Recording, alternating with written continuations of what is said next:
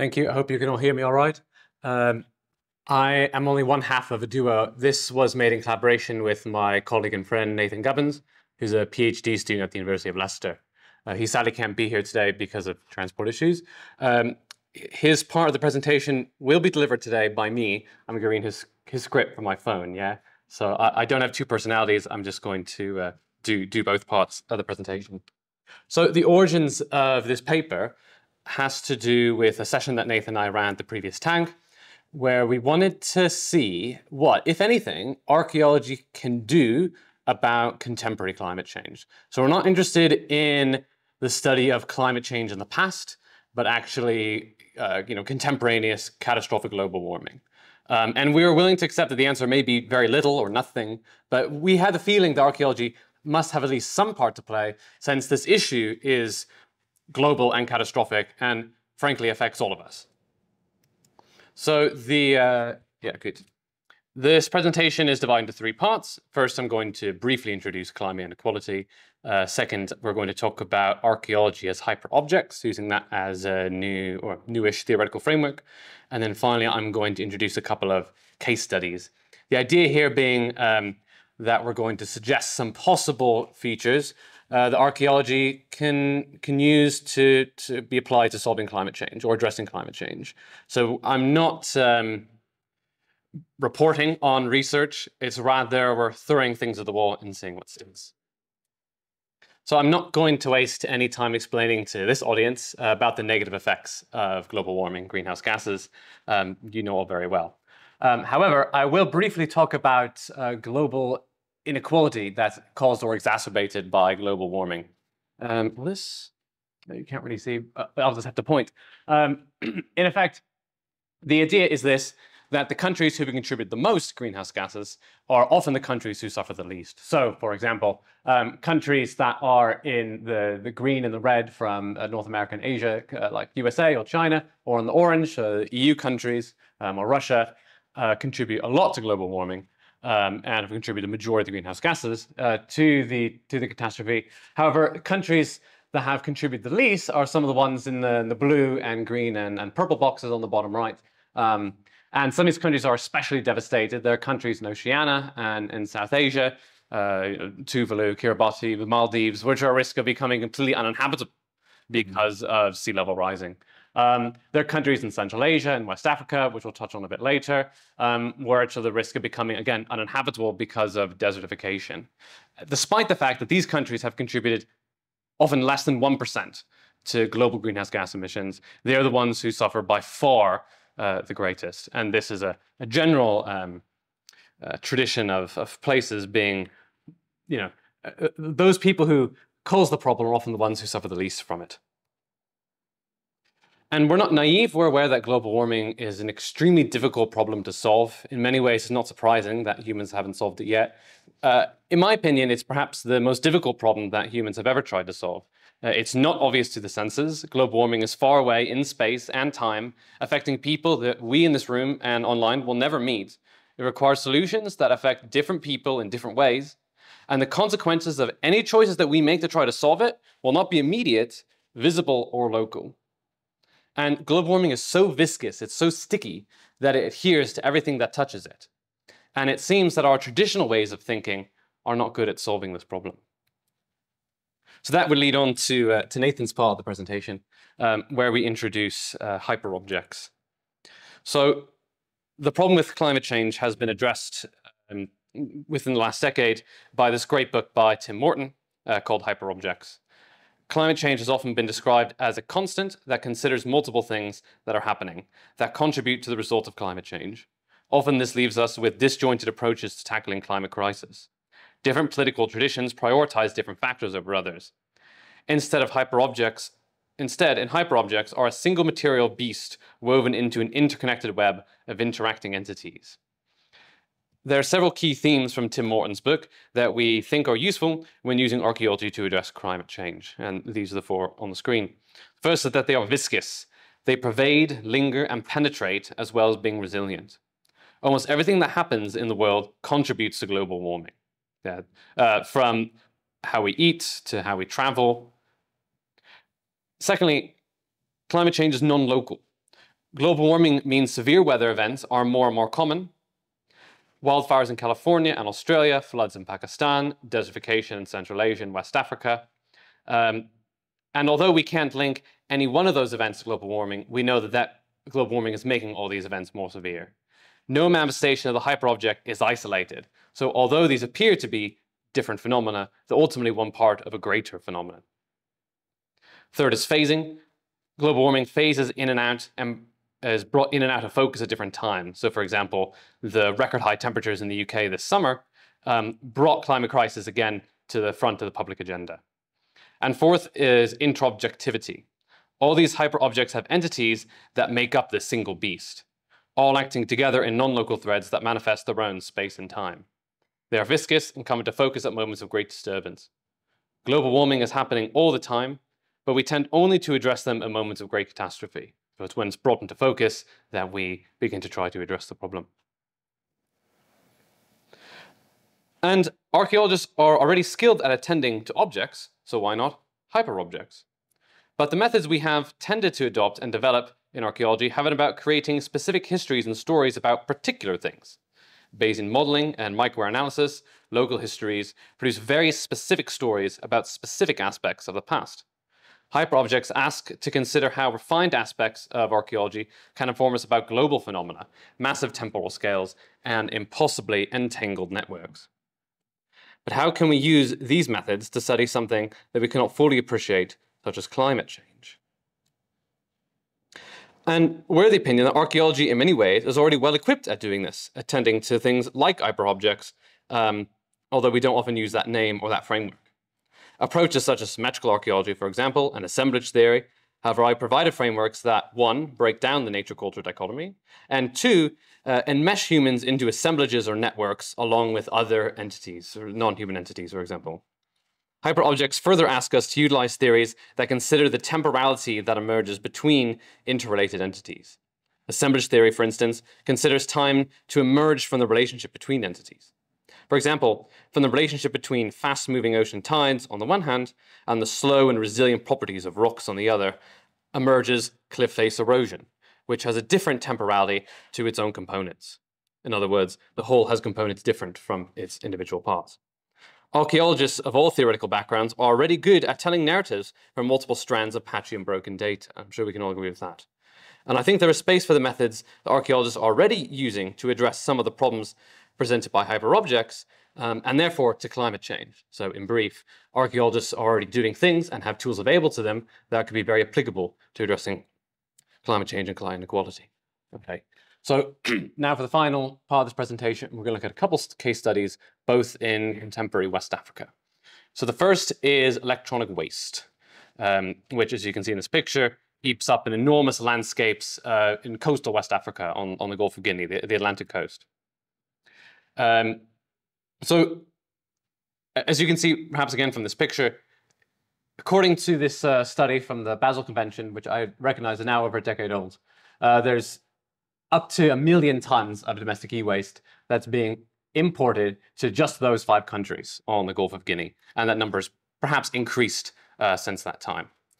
Most of that waste is imported from OECD countries like the United States, the United Kingdom, Japan, etc., as near end-of-life equipment. So what happens is electronic devices, laptops and smartphones, etc., when they're at the end of life, so not quite yet broken, will be shipped to these countries so they can be used as cheaper electronic alternatives for developing nations in the global south. Yeah. Electronics have a high carbon footprint. They account for almost 4% of total global emissions. And I'm sure many of you have heard statistics of the carbon footprint of producing a smartphone, for example. And so understanding their part in global warming as materials, as artifacts, as you will, is interesting. And something that archaeologists perhaps have the skills and interest to study. So we can think of e-waste dumps as archaeological landscapes. And we can study these in the same way that we study material in the past. Yeah? So we have artifacts here, effectively, and assemblages. What's quite interesting to me is that both archaeologists and climate scientists are interested in the full picture of an object, yeah? Its production, its distribution, its consumption, and its deposition. And the pattern here with the e-waste and the Gulf of Guinea is that where these artifacts or electronics are being produced and consumed is different from the place they're being distributed. So again, this kind of picture of inequality appears. What's quite cool about this is that we can look at these artifacts, or again, we can look at these electronics as artifacts, try to understand them and the different ways they're different meanings or uses they have. I'm particularly inspired by this photo that is on your right, which shows printers and computer monitors repurposed as stepping stones to cross this lagoon in Ghana, which is interesting, perhaps not only because it's pollution, but interesting to archaeologists who are accustomed to thinking of how items might be repurposed. There's also an element here of global archaeology, where we're finding artifacts that have elements that constitute it coming from all different parts of the globe, being distributed and consumed in very specific parts of the world, and then deposited in another different type of the world. There's a really interesting way into global archaeology, which I know is a big theme at the moment as well. And it kind of turns traditional archaeological interpretations on the head, I think, because the ways that any given beach or lagoon in the Gulf of Guinea tells us very little about that location, but it tells us a lot about a global phenomenon. Yeah, and you might imagine a future archaeologist may encounter these enormous landscapes and think, wow, the Gulf of Guinea was the place for electronics in the early 21st century. But it's not strictly true. It's just the place where these electrons are being deposited. And so now these are built into a global framework, which is quite interesting as an archaeologist, I believe. So our second case study takes us to Burkina Faso, where we'll be looking at desertification.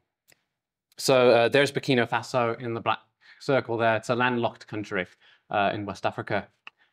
Global warming, again caused by greenhouse gas emissions, mostly by very wealthy countries, has resulted in shifts in precipitation, which make rainfall both less common and more irregular. So effectively, the wet season is getting shorter and shorter and later in the year, causing droughts. At the same time, global warming is rising the temperature in a region that is already very hot. Therefore, Burkina Fasans suffer a great deal of drought, which leads to degrading soils and then to crop failures. These crop failures then lead to displacement. And indeed, there are many people in Burkina Faso who are either emigrating to this very southern tip of the country or emigrating out of the country entirely. This desertification is a part of global warming, not just an effect of it. I was interested here in what Petersdottir calls the dark side of things. And she said, archaeological artifacts attest to the dark side of things, revealing how their lives endure and outlive us, and how they interact outside our control and domain. And when I think about it, a lot of the material that archaeologists deal with, typically in the field, are not necessarily the things that were most precious to the people of the past, although there are exceptions. It's typically the things that are hardest to get rid of. It's trash, it's pollution. And that could be the case with pottery shards. It could also be the case of pollution. It's, in a way, the case of electronic waste. Yeah, what do we do with all of our rubbish? And Petersdottir recognizes that this is a large majority of our archaeological assemblages. And in a sense, the problems that we face today in pollution and global warming are also dark sides of things. I think greenhouse gases fit this definition quite well also. They're objects that endure and outlive us, and they interact outside our control and domain. Yeah, we produce them, we put them in the atmosphere, but we're not keeping track of, and indeed, we're not really capable of dealing with them after they have lives of their own after we've produced them. They have lives beyond us. And there's as kind of mentioned in the previous presentation, there's a history to these artifacts too. In a sense, greenhouse gases could even be treated as an artifact. They are material things. And greenhouse gases that were emitted by a British steam engine in 1752 are part of that same hyperobject as is desertification in Burkina Faso in 2022. And the origins of inequality in Burkina Faso may include those historical greenhouse gas emissions. Yeah, that's why so many global activists talk about historical emissions. And there's an archaeological perspective to this, that those historical emissions are artifacts in a wider hyperobject of global warming, tangled with other phenomena, the four bad C's: colonialism, capitalism, and climate crisis. I also want to touch briefly on this immigration aspect. Typically, or at least so I'm really my day job is I'm an Anglo-Saxon archaeologist, and when Anglo-Saxon archaeologists talk about immigration, we're often interested in the objects that immigrants bring with them. There's often a picture of we find in land B pots that come from land A, and therefore we assume that people migrated from land A to land B. But what's quite cool about some of the photos that have been coming out from Burkina Faso is actually what people are leaving behind and what's being destroyed and changed by the desert. The lack of things demonstrates the hyperobject phasing in and out of focus. Yeah? So these things are disappearing, but at the same time, desertification is increasing. So where the material fit into that is a question that archaeologists might be able to examine.